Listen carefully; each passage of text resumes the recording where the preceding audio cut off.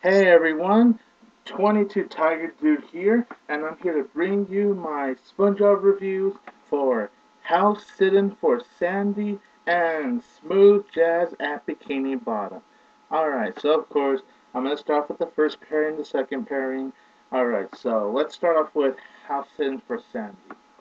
Alright, so House Sittin' for Sandy, um, well, first of all, when you hear the title, it kind of sounds similar to Wormy, back when SpongeBob and Patrick have to house sit for Sandy. Well, not really house sit, more like pet sit. Well, if you think about it, it's not really that same. It may seem the same, but it's actually kind of different. This time, it's just SpongeBob house sitting for Sandy. Patrick comes in later on, somewhere in the second half of the episode. But yeah, so Sandy goes out somewhere and she just has a SpongeBob to house it. Just check her just check her plants and all that stuff. And Sandy even has these robots, so I thought that was cool as well. The episode, I really enjoyed the episode, but it's not my favorite episode though. I've seen a SpongeBob episodes that are a little better than this episode, a little or a lot, as you could say. It is, but I did like it though. I think the episode overall, it's funny, and the storylines is very good, and I just really enjoyed this episode. Like I said again, not my favorite, but I did really enjoy it. It's an episode I could rewatch over and over again. And I think out of the times I rewatched the episode, I say maybe at least 4 times overall I've seen the episode.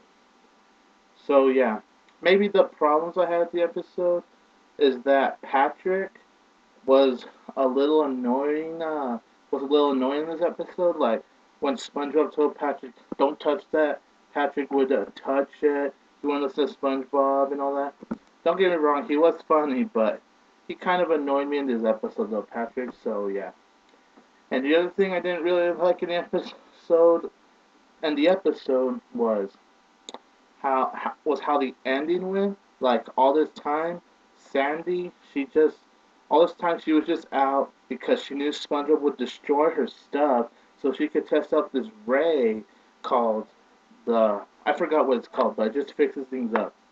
And I found that kind of dumb because if Sandy wanted instead of Sandy just leaving SpongeBob where she knows he and Patrick will destroy everything, why doesn't she just ask SpongeBob if he could destroy her stuff so she could fix it?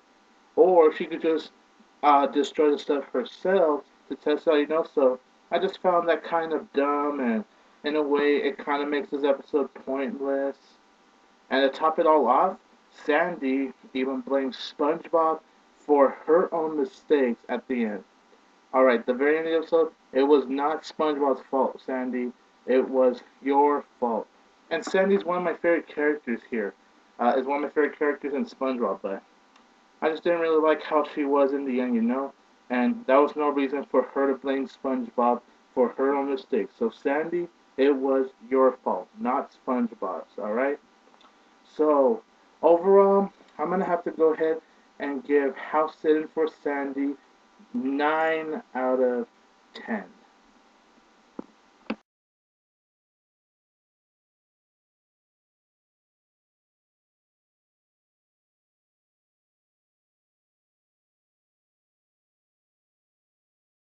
Okay, you guys, now we're moving on to my review for Smooth Jazz at Bikini Bottom.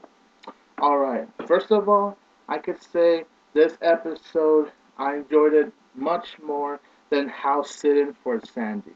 I thought the storyline was excellent. Really, really loved it. I thought it was hilarious. All the way through, it had me cracking up. Even rewatching the episode, it still makes me crack up. And I think I've seen this episode at least a total of 6 times.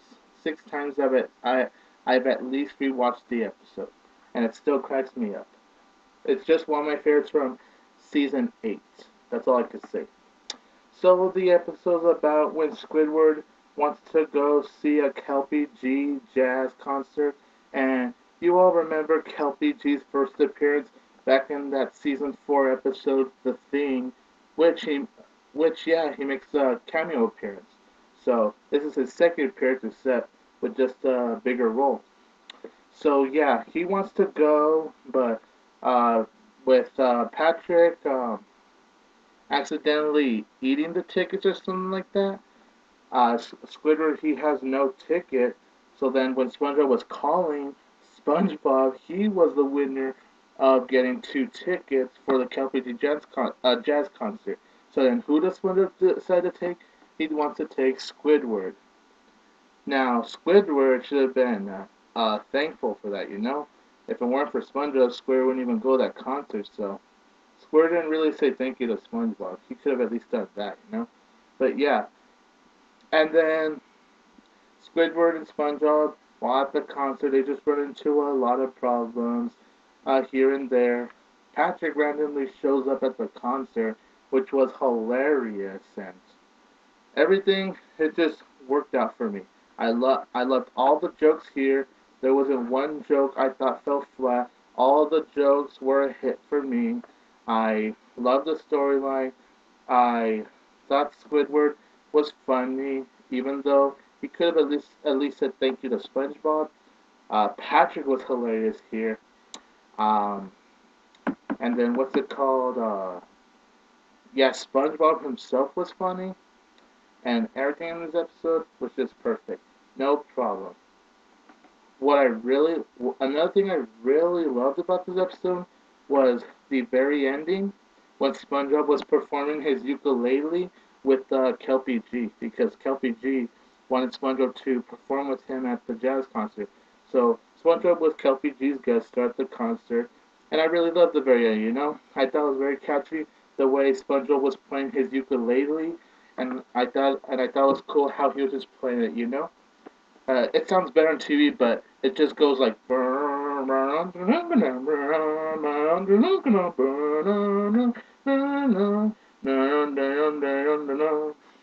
Well, there's more to that, but it sounds better. Just watch the episode. But I just think it's very catchy, and even though it premiered on Nickelodeon like in September 30th, 2011, and even though today is August 1st, 2012, it's still catchy to me. It is still super catchy, and it's one of the catchiest music that uh, to ever be in SpongeBob. So I really love it. I just love everything about this episode. I love the, I love the whole entire storyline. I love the jokes. The characters were hilarious. Everything worked.